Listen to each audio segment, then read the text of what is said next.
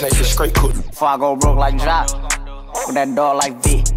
Not that rock, that P. How many down in my sock can't hold my Glock? What's happening, y'all? Got my boy Samori here. Pulling out the coupe at the lot. Talking for the club for the swap. Busting out the bells at the box. I just hit a link with the box. Had to put the stick in the box.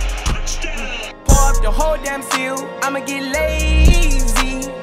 I got the mojo deals. We been trapping like the 80s. She said the nigga. He's got him in. It's Samori Toure.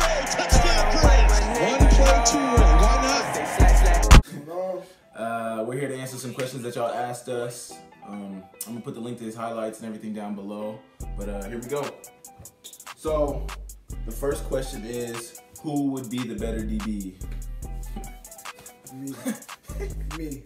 For sure. Me. And we can try that out today when we hit the field.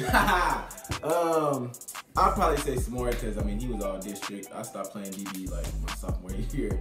But I wasn't all that now, but I could do a little something. You did a little something. We can low key do that. We can run one-on-ones at the field and then like post it. Yeah. We'll definitely see a lot. What's really going on. But if y'all know I'm already coming off a little something. So they don't want to hear that. They don't want to hear that. Next question is, what's it like growing up with African parents? It's different because I don't know. I feel like I've always felt like my dad has always been more strict. I mean, I feel like with African parents, it's no bullshit. I mean, at least with my dad was always stern. My dad was always hard on me. So that's my experience. Yeah, my dad was hard on me to a certain extent, but I wouldn't say he was really strict. He kind of like always let me do me and trusted me to do the right thing. But like one thing we can both agree on, we were talking about this earlier. It brings a lot of motivation. Having a parent that came here from another country and came here with nothing and like made their own way, it kind of just forces us to succeed. It's Mando. Next question is, who do we both look up to growing up and why? I'll let you go first. Nah, that's a tough one. I'll let you go first so I can think on it. I looked up to my parents. Yeah, I was about to say. First and foremost. Go ahead. Looked up to my parents just because, they were good role models for me. Like always, they raised me, they taught me like what's right and what's wrong. So I looked up to them. Yeah, I don't necessarily say my dad is the main person I looked up to because every day it kind of goes into what we were just talking about. What's it like growing up with African parents? But I mean, I watched my dad go to work and work his ass off every day. I watched him put in the time in order to get what he needed done. And I mean, my dad's a boss. So at the end of the day, who else do I need to look up to besides the man that raised me? What are the similarities and differences in each of our games? Ooh, that's a good question. Who asked that one? My boy Jalen. Shout out Jalen. Appreciate you, my brother. But similarities. Similarities. I think we both like focus on the details a lot. Like we focus on the little things because we both came a long way. And once you get to once you reach your potential, it's kind of just focusing on the little things. Like getting in and out of your breaks. Making sure you stack a DB. Stuff like that. But in terms of like the broad, like the overall arching things of our game, I would say we're very different. I would categorize Samori more as like a finesse receiver, more as like he's really good off the line, he's really smooth, he's really fast, he's really quick. But in terms of me, I'm more technical, like getting out of the breaks. And you'll body your corner before I will. Yeah. But also, I think we both, one of our similarities is yak. We both can get good yak. If we get the ball in space, we can make somebody miss and get the extra yardage. But also to add to that, I'd say in terms of how we get our yak is different. Like Maury, you're gonna see him bust like a 30-yard run after catch, and me, I'll probably get like 10, maybe 15. And I'm gonna try to juke somebody, make him fall. He'll juke somebody. Stiff arm. He loves a stiff arm. Yeah, so that's just what it is. Most memorable football experience. Shoot.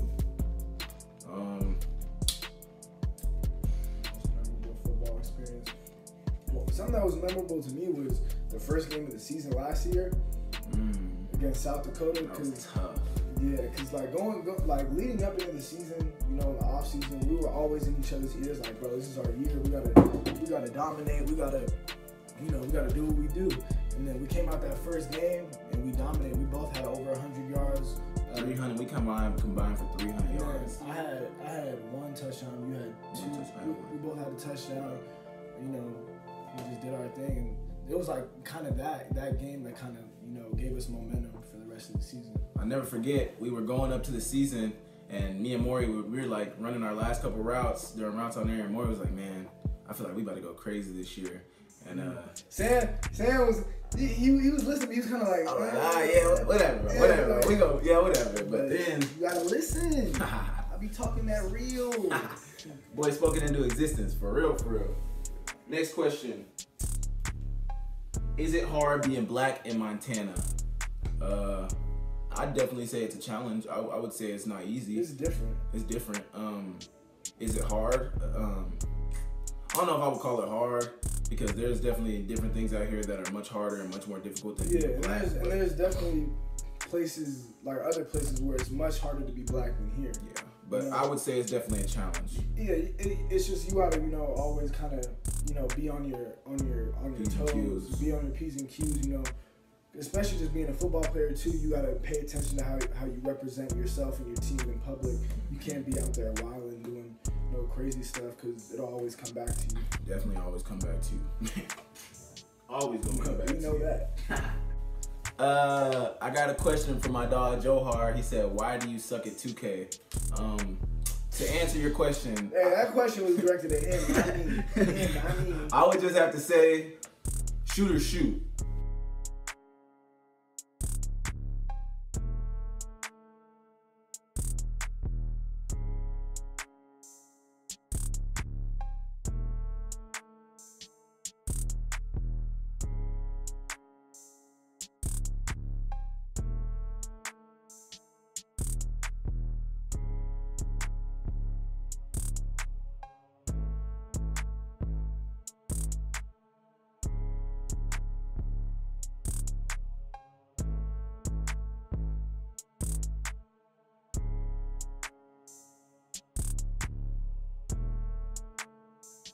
And I'm a scorer, so I mean, y'all be trying to say I suck, and y'all be trying to say I'm not good, but I mean, he just messes up the flow of the offense, because every time he gets the ball, he doesn't do anything. I'm gonna just get to the cup. Look for the cup. I'm gonna just get to the cup. But to answer your question, why he's not the best at 2K, I'm gonna cut him some slack, because he hasn't played 2K since what? 2K like 12, 13. 2K12, and then he wanted to come back 2K20 and think he was gonna be raw. Like, no. Nah, but everybody y'all tried to expect me to get back on and just be like, just step in there and do what it do, but like, it's not like that. So like, cut me some slack, bruh. Next question is, why did you choose Montana? Well, for me, I had limited options. For both of us. That's what's crazy too. That's what's crazy too, given where we are now, is like, Maury wasn't even on a full scholarship when he came in. And me, like, this was my only offer. So a lot of people ask me, like, what made you choose Montana? I had no other option but Montana. So that is what it is. Like me, I had like preferred walk-on offers from Oregon State, and Washington State. And I was heavily considering those. And then I had an offer from Georgetown, Air Force, and then a tuition scholarship here. And this was like the last visit I went on like a week before signing there. And when I was out here, it kind of just sold me like the community, how everybody was into football, how everybody was really like invested. So that kind of just brought me here. Lack of other options, I was like, okay, this is a good opportunity. Make the most of it. Yeah, combined with the lack of other options, I was already gonna commit before I took my visit, but once I got out here and saw the fan base and saw how crazy everybody was about just the football and just how crazy everybody was in the community, there was no other place for me to go. What is our favorite part about game day in Wagriz? Running out of that tunnel. Well, there's so much to it. Running out of the tunnel, especially for the first time, something you'll never forget and it never gets old every single time you do it. And then scoring touchdowns. Yeah.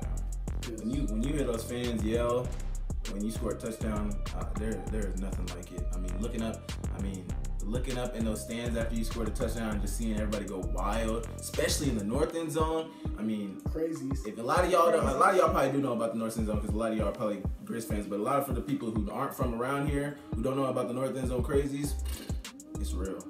It's real. What's your favorite route to run? That's tough. I mean, I'm gonna say a 9 route, go ball, fade. Especially when you get press man, it's rare, but when you get press man, no safety help, it's like, yeah, chalk that up. I'd probably say my favorite route to run probably be a post. You like that? Your head. Yeah. I always think of this clip of when we played Idaho our redshirt sophomore year, and I had a touchdown on post. It was like perfect. It was the one. It was the one. Perfect ball, perfect everything.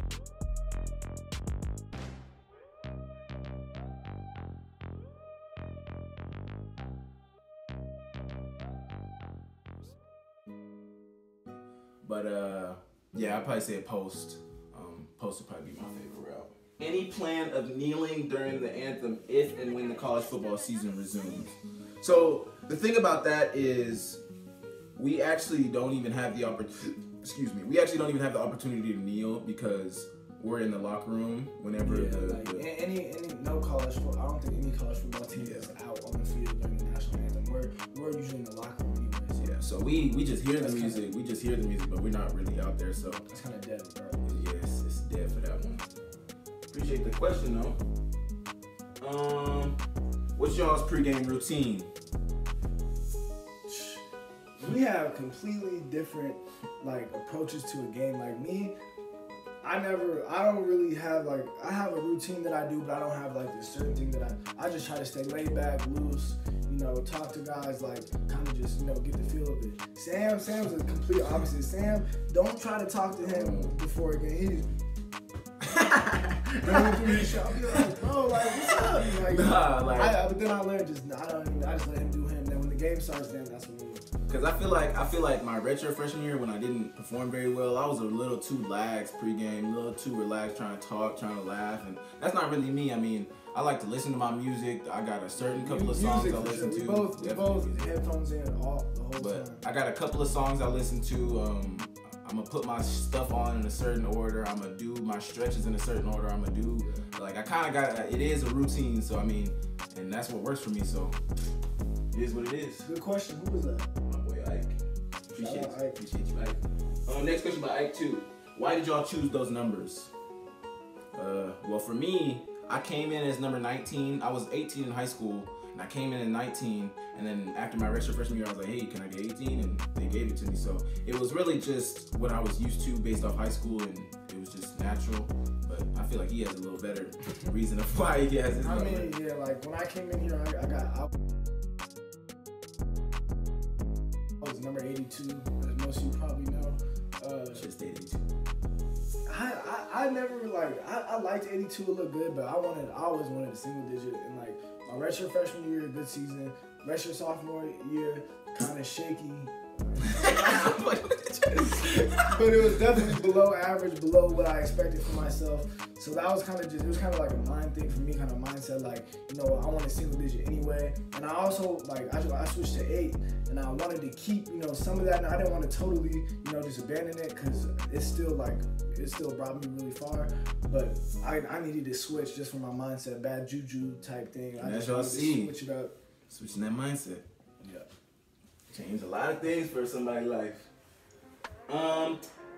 This is also by my boy Ike. How is it being one of the few black students at Montana and desperately and specifically as an athlete? So how is it being some of the few black students at Montana and specifically as an athlete? I feel like we definitely stand out. That's one thing we talk about a lot of times is when people see us, the first thing they ask is, so Do you play ball? Do you play football? Yeah, like usually for me, because I'm, you know, I'm a little skinny. People always, and I'm kind of tall. People ask me, "Oh, they just assume, oh, you're a basketball player. How's the basketball season looking?" Sometimes if I don't even feel like, you know, having that conversation, I'll just be like, "Yeah, you know, basketball season looking good.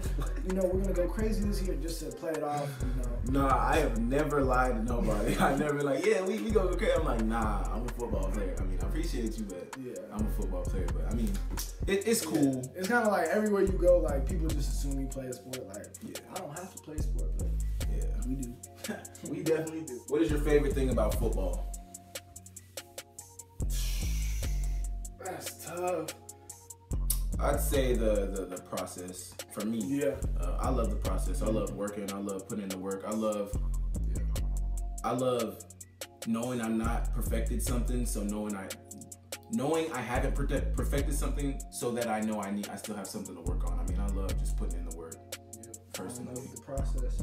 Also, like for me, it's all the people you get to meet, like all the teammates you get to meet and become close with from like so many different areas. Relationships. Like without football, I would never, you know, be like friends with dudes from like Montana. I would never meet them in the first place. So like, it just brings a lot of people together.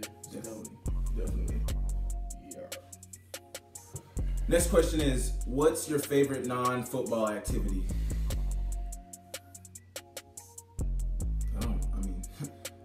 I get this question sometimes, and I don't really know what to say because like I don't really do nothing but football. Yeah, but see, that's the thing too. Like I game sometimes. Like I'll go through phases where I'll game a lot, and sometimes I won't game at all. Like so. Watching Netflix. Right now it's in the summer, so floating the river. Float today. So yeah, there's a few things, but also like one thing y'all gotta understand is like I love Montana, but there's not much to do out here. So in terms of non-football activities, there's not much. Montana's not gonna like that one. All right. So next question is, what do we think of the Bobcats? And FTC. I mean, what do you mean? I mean, look at this. What do you mean? What do I think of the Bobcats? You already know what it is. Like, and it's crazy because like when I came here, you know, I didn't. You can't, coming from out of state, you can't really understand the magnitude of the rivalry. You know we hate each other, but like you never really know. Cause I'm from Oregon, so Oregon State, that was always a big rivalry. But out here, it's just different. It's real. Especially like our redshirt year, we weren't even playing. We're in the stands, and you can feel the hate. Yeah, and we always had the trophy, you know, touching it. Kind of took it for granted, cause. Now it's just no, it hasn't been here. Like I said, like our redshirt freshman year, you know, you know, we lost, and just seeing them storm, like they stormed the field, they were stomping on our logo, they were spitting on it, they were, you know, the amount of disrespect. They were yelling all kinds of, and that from then on, I was kind of like, okay, I see what type of time we're on. I see what's going on. I feel it. From my boy J Cal.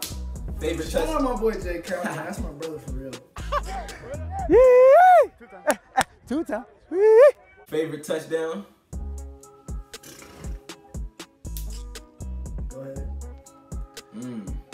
Well, I feel like I got a few because I mentioned the one from Idaho, that post, but also I had one against Portland State where I ran away from everybody.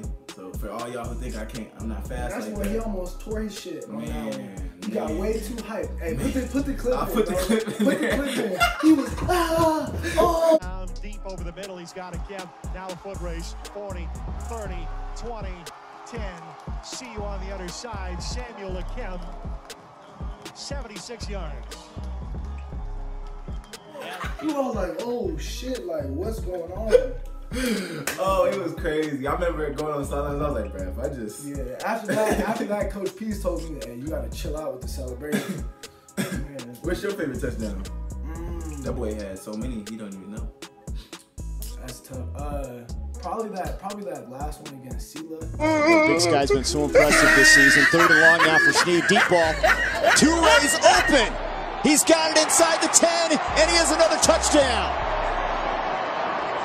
Samori Toure does it again. The heist, bro. Yeah, that was so hard. Yeah, that was so hard. That one, it was just since it was a playoff game too. It was electric. Rainy. Who? Oh, whoa, whoa, whoa! We all still know who Rainy was. Trust me, we did. We don't have to answer that. Well, okay. I'll just answer this real quick because this one's based on me. It said, what did I do to my foot? I tore a ligament in my foot and I had surgery. And yeah, I'm good now. So, appreciate you. Next question. What's your favorite NFL teams and players? So, I'll give you guys a rundown of who Samori's favorite NFL team is. Who won the Super Bowl last year? Stop. There you go. Or who had over 500 record? Who had a really good record? Who was really good last year? So the Ravens, the Chiefs, that's pretty much it. They like to call me a bandwagon. No. He is a bandwagon. We don't like to call him a bandwagon. I'm not a bandwagon. I just, I switch it up from time to time. So who's your favorite player, though? Ooh, favorite player? That's tough. I got a lot of favorites. I might have to go with Stephon Diggs. He knows that. Yeah. They all know that since I got here, bro. Stephon is he's just different. The way he runs his routes, and he's really slept on too. Is why I like him, because he doesn't get all that hype that all the other receivers get, but he deserves it. I'd say my favorite player is probably Devontae. I've really fallen in love with. Excuse me, gosh. The way he runs routes, the way he just his releases, everything. Like, he's a real technician, and he's really unguardable, to be honest. But my favorite team. Who'd you say? Devontae.